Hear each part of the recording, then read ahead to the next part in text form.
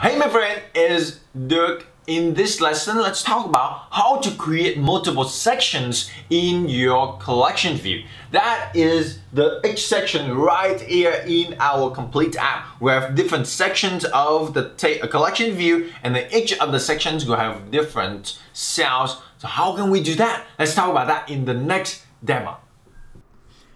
So this is the app that we complete in the last session so far. We have just a collection view of photos.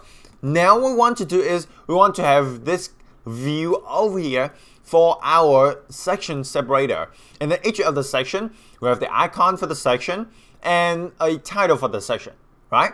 Now, when you look at this app, you see that this thing is actually just a view. Just a view.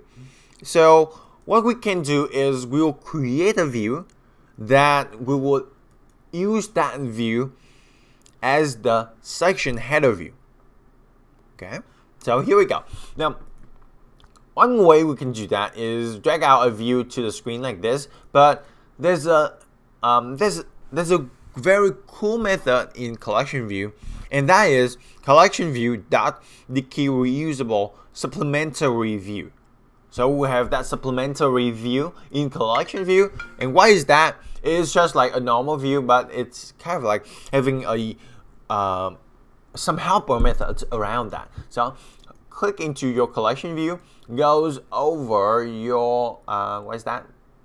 The attribute inspector, and then you will see that there is the accessories over here. You see this? Accessories. Check the section header. Then we have the section header like this. Cool. And then you will see that the type of this is collection view reusable view. Now, when you look at collection view reusable view like this, it's very much likely it is of type UI collection view, UI collection reusable view. And yet the type is UI collection reusable view. If you look at this, the type by default is UI collection reusable view. Okay, so now let's drag out an image to this guy. Let's make that, I think that is like, how is 16 by 16, 12 and 12 width and height. No, it's much bigger than that. So we want to have 12, how much is it now? Okay, so let's do 32 by 32. Like that, and then we want to have 8, 9, 12 like that. That's cool, right? So 32 by 32, and then let's use auto layout. Oh, you know what? Let's do that as your little code change, and then we'll change it to family like this. All right, and then aspect fit. Cool. Next thing, let's have a label for this guy. Now this thing looks really like a tail view cell, right? It is the section header over here. So on this guy, let's use the label of family. And then I want to use the Avenir custom font. Avenir next. Let's use 19. And then I want to make the title to be bold like this. And then let's change our color into dark gray color like that. Alright. Hold the command key equal button, and we'll have this thing appears. Move it right into the middle. 8 points to the icon, and there we go. We have it. Or you know what? Let's change this to category label like that. This is quite like too big, so let's change it into 17. Command equal right to the middle. So that is 70. All right. Now, can I challenge you with all love and respect and encouragement and motivation? Can you do auto layout for these two elements for me, please? Okay, do it now.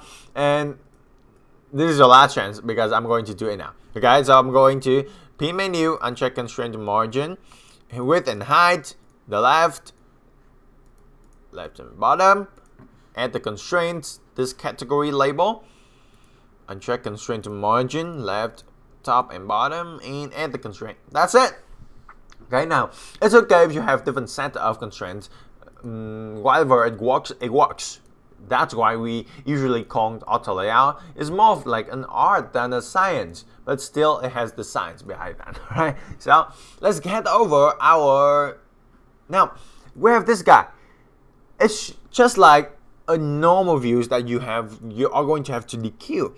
So when I says dequeue, it should ring a bell for you that we create a custom class for it. So here you right click into views, new file, Segue file, and let's name this guy section header view, and create that views. Okay, import UI kit. Let's have some space here. Import UI kit, and then let's have a class called what is that?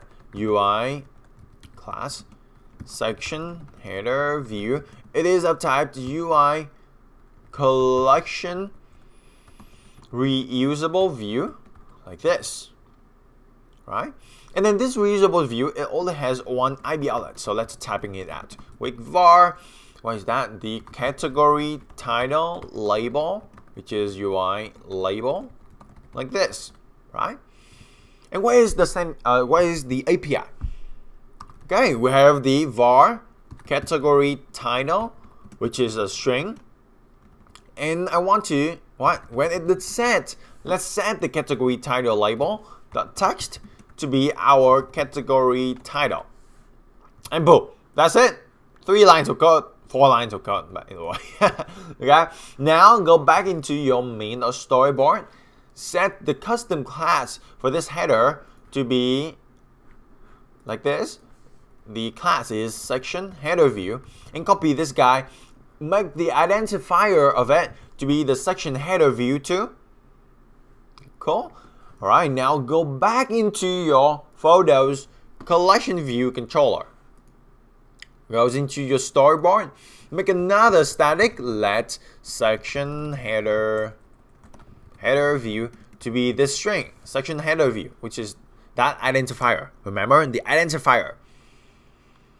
And then, in order to have this this guy over here, all we have to do is call a method in UICollectionView data source. It is called CollectionView for supplementary element of kind at the index path.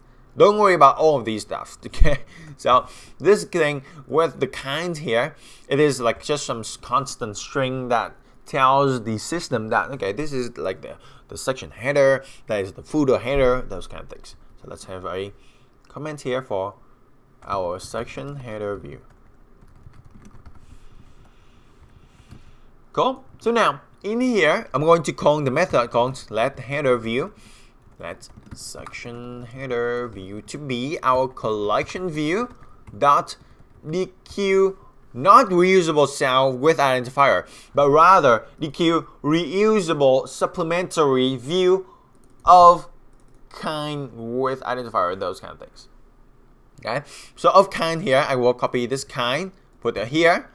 With the identifier is storyboard dot section header view.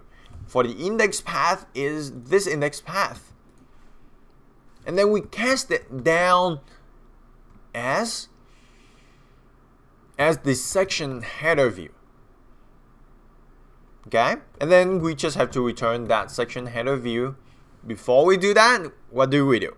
Yeah, because now it is the section header view, we can just section header view dot category title to be something, and that something is our let category to be the photo categories. Again, the photo category is above here, right? Now because we have that index path, then we can do subscript index path dot section, like this, and the category title is just our category dot title. You see that?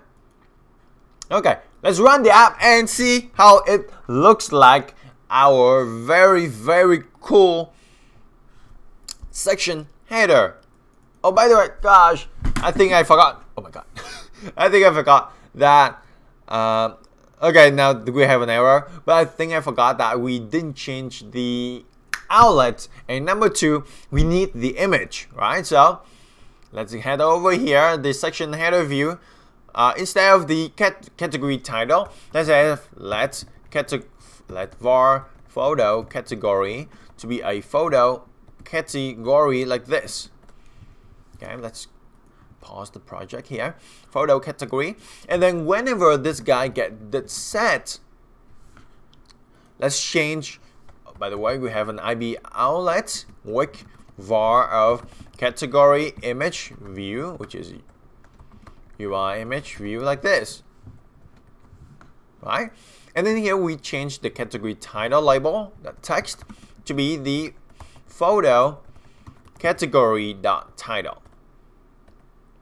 Next thing, the category image view dot image to be the photo category dot image category image name, and we do UI image with a name of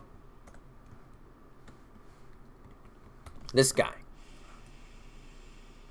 You see that? All right, now we have it. So we have the category photos. The only job left, or the second job left, is we change the outlet of this guy.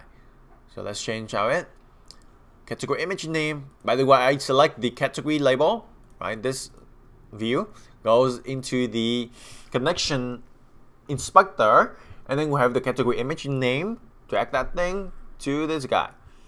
The label, title label, drag that thing to this guy. And finally, the photos collection view, instead of category title, into category photo category. And category equals that. See that? Now let's run the app and see how it looks like.